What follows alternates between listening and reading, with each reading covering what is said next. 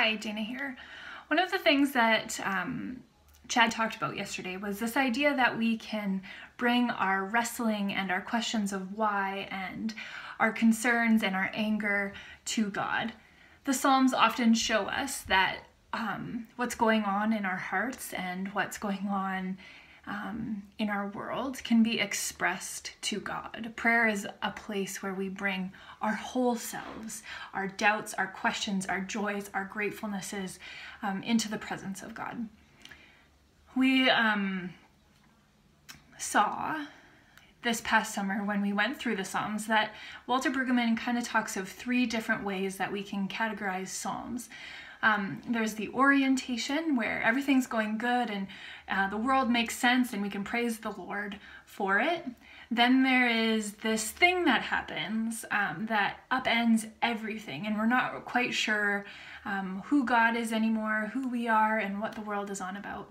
And so we bring anger and frustration and blame and our desire maybe for revenge or our hatred towards people or God, our blame and anger, all to the presence of God.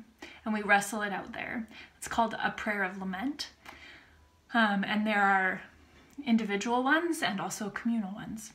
And then eventually there's also this category of reorientation, where we suddenly, at the end of that upheaval, realize that our understandings of God have shifted, our understandings of ourselves and of our world have shifted.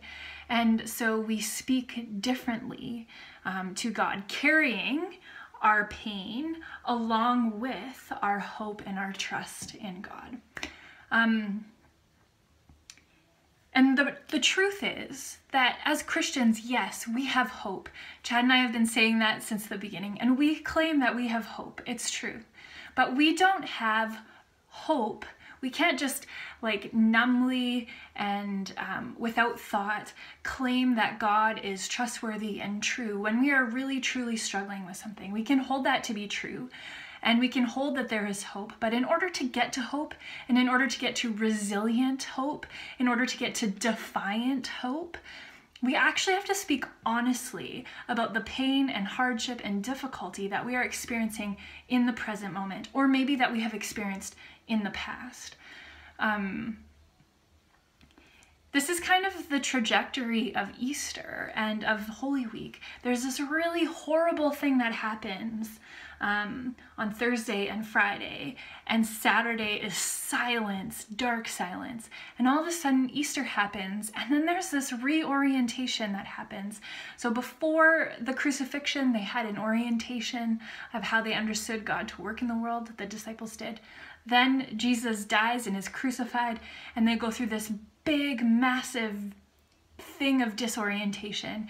And then when Christ appears again, there is a ton of reorientation that has to happen, of trying to meld all of what they have seen and heard and who God is. And so I want to encourage us to sit in lament a little bit, especially if you are struggling. I encourage you to write your own psalm. There's a whole bunch of psalms, but we can start with Psalm 13 or 86 or 35 as some examples of personal lament. And I will link a bunch of songs, some resources, and I just encourage you to sit down and write a prayer of lament. I have found this to be so helpful for myself throughout my lifetime, and it allows for this emotional honesty, this honesty and truth-telling about what's happening so that we can find healing, so that we can find hope.